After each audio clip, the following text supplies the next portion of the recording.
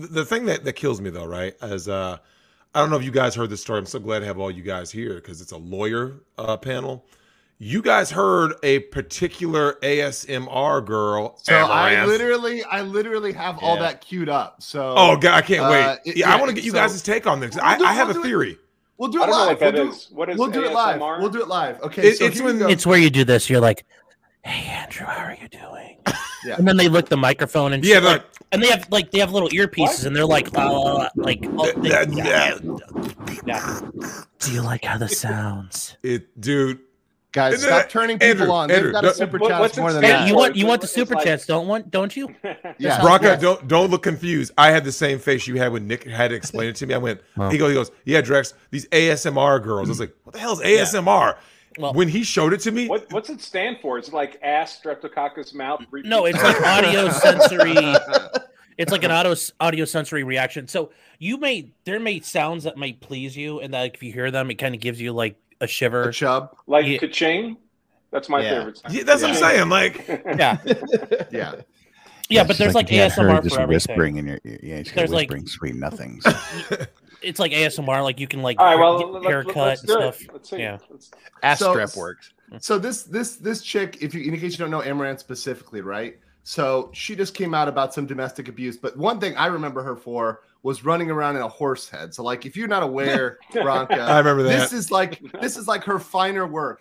You know, is just this, and people throwing money at her. She's made $33 million. Yeah, good for her. Good for her, man. Yeah, she can separate suckers from their money. Exactly. Well, this is another ploy, I think.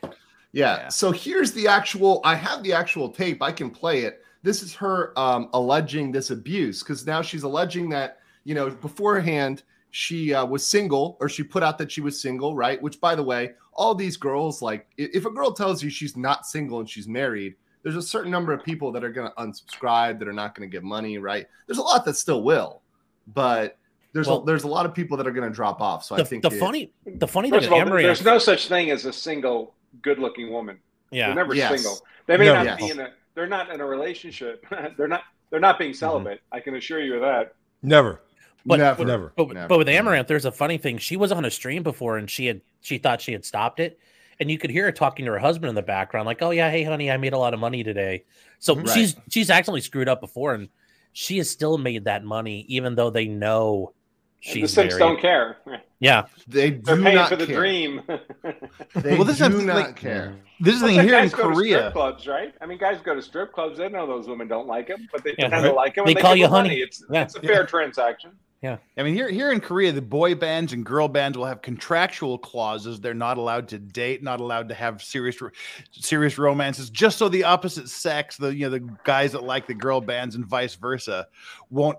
They won't be shocked and scandalized that someone is dating someone of the opposite sex, and it keeps that dream alive that they're single and they're just waiting for me.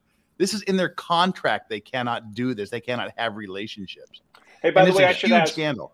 What platforms are we streaming on? So I have a sense of what I'm allowed to. Right now we're on YouTube, but if you want to put it out anywhere else, it's fine. It's fine. No, I don't care.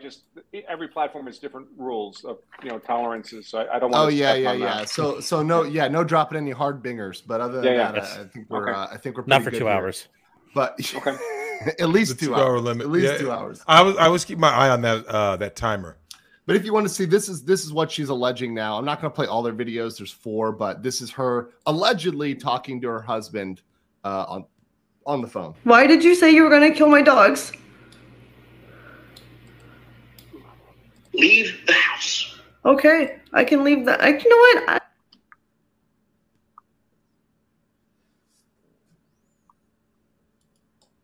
Now she gets a new house fund. How come audio went out? The audio's low. Oh. Because he's on the phone. Oh, I see. Yeah. It's hard to get it all the way up. Her audio's not playing. I'm not hearing anything. Yeah. Oh, you're not hearing anything? Yeah. Anything at all? Her audio's not playing. Hold on one second. Yeah, it might be me boomering it, but hold on.